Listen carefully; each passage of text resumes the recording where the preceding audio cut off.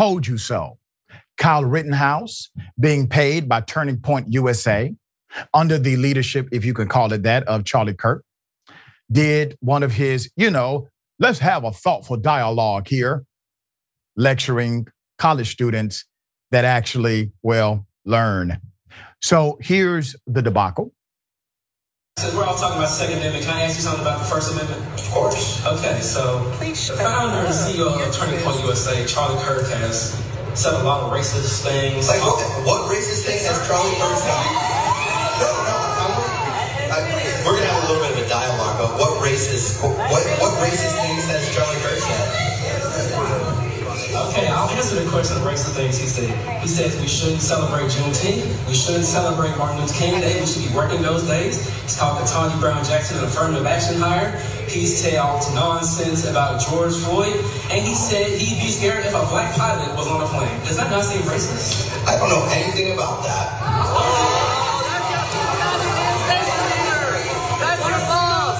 Okay, well, after all the things I just told you, would you consider that hate speech? I'm not going to comment on that.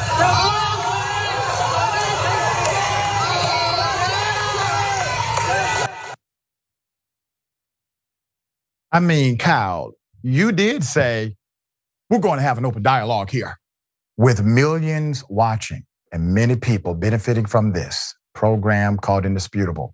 We just need 1% of the viewers to become a paid member so we can continue to bring this content to you. Now back to the show. Let's see that from another perspective. Okay, I'll answer the question of racist things he said. He says we shouldn't celebrate Juneteenth. We shouldn't celebrate Martin Luther King Day. We should be working those days. It's called Ketanji Brown Jackson, an affirmative action hire. He's talked nonsense about George Floyd. And he said he'd be scared if a black pilot was on a plane. Does that not seem racist? I don't know anything about that. Then answer no. Does that seem racist? Is a yes or no question, Kyle? After all the things I just told you, would you consider that hate speech?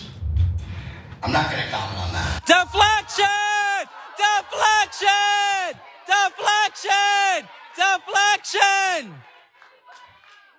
Yeah!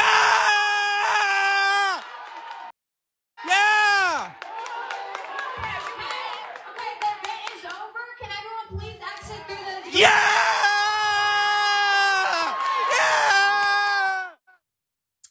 And ladies and gentlemen, it was all over. Put up the picture full mass. Charlie Kirk, you must be disappointed in your mentee. Sir, you saying that you would be afraid of having a black pilot, sir? I would be afraid of having that hairstyle. Okay. So we said it this week. Sharon Reed and I commented on the reality of Kyle Rittenhouse being qualified to be a lecturer at universities because he traveled across state lines and killed people or killed a person or tried to kill others. I guess that's qualification these days. But because student organizations have invited him, really by way of Turning Point USA, they have amazing authority to express their freedom of speech, even if it offends. This is relatively routine on university campuses. And I reminded the students that if you cannot stop by way of petition this individual from coming to your school, simply exercise your equally protected freedom of speech as well. Here it is. Students, you have freedom of speech too. Those that oppose Rittenhouse, the same freedom that he has to say what he wants to say on your campus, you have that same freedom. How about you talk when he's talking? Freedom of speech. All right, Sharon, thoughts here. Well, it's by design, Turning Point, and I'd say the Republicans in Congress too, another one that they can put some lighter fluid on, stoke another cultural fire, if you will, this war. It's why the Republicans introduced the Respecting the First Amendment on Campus Act. Yeah. All right, let's put it up again. So per Newsweek, Kyle Rittenhouse stormed off stage. He was kind of told to leave by, it looked to be one of the organizers, because the organizer had, well, let's just say mercy, and got Kyle Rittenhouse out of there. So he storms off stage during an appearance at the University of Memphis on Wednesday after he was confronted about comments made by Turning Point USA founder and president Charlie Kirk. Turning Point USA is the leading organization basically footing the bill for Kyle Rittenhouse to do this tour.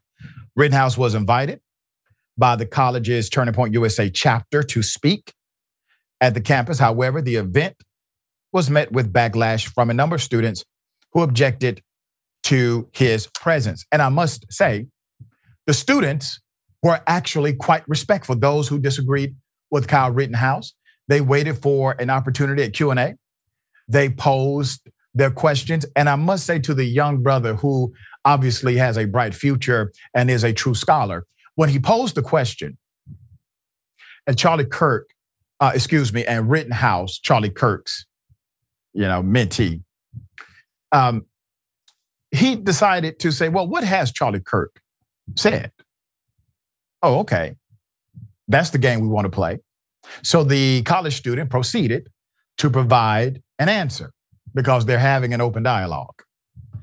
And when he provided the answer, as you can clearly see, Rittenhouse says, I don't know nothing about that. And instead of engaging Rittenhouse on the reality of his false response, in my opinion, he decides to let that go. The college student says, okay, maybe you don't. But are those statements hate speech, in your opinion?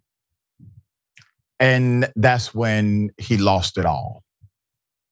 Rittenhouse could not respond. I have no comment. Sir, you're the man on stage. You are there because you had something to say. And now you have no comment. It's not as if a reporter just caught you walking to your car. You literally signed up to talk. But truth creates a malfunction in your ability to critically think. Wow. Mayor Mondale Robinson, I gotta tell you, dear brother, this was a beautiful moment and a victory for truth. What say you?